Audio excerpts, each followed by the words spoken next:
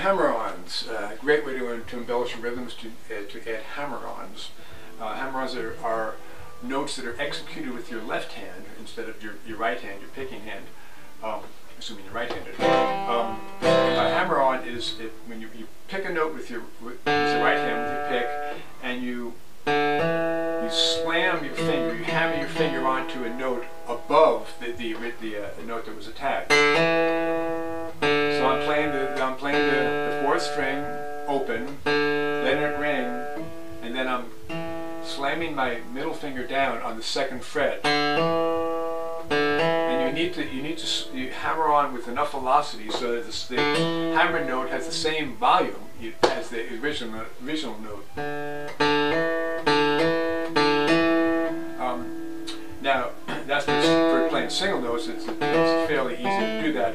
What you want to do is incorporate that in a chord. So here's a C chord. I'm going to play on the first beat I'll play the bass note, the root note. Second beat I'll play the remaining notes of the chord. On the third beat I'm going to introduce hammer-on. And while leaving the rest of the chord fingered, I'll lift my middle finger up, play that fourth string, and hammer on. And then play the remainder of the chord, so it'll sound like this.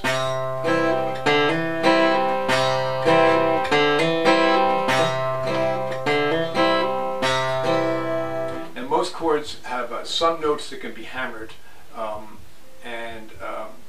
there's a whole chart of them in the book, but I'll give you a couple of examples. Here's a G chord. Playing G chord with the, remember there are many ways to play every chord. You can play a G chord with these fingers, or with these fingers. There's many options. So as I'm playing it this way, I'm going to pull my first finger over to the second fret of the sixth string and hammer it to the third fret of that string.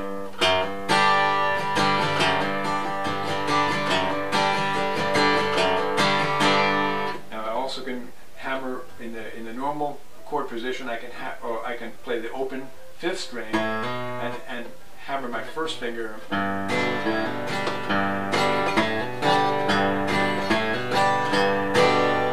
can also hammer from my first, the second fret of the fifth string to the third fret. And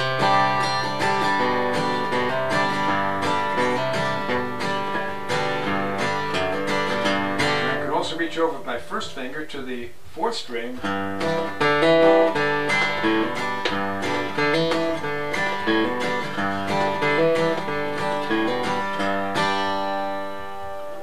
To notes right into that G chord. C chord, and hammer from the note below the root of the chord.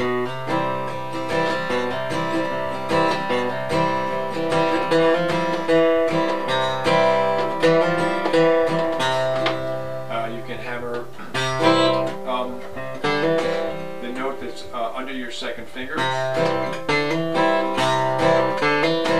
the note next to that.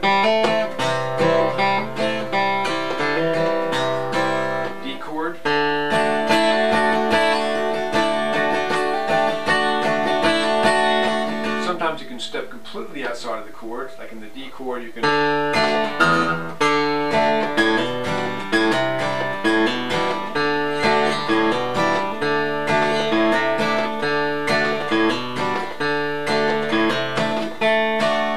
minor chords equally useful.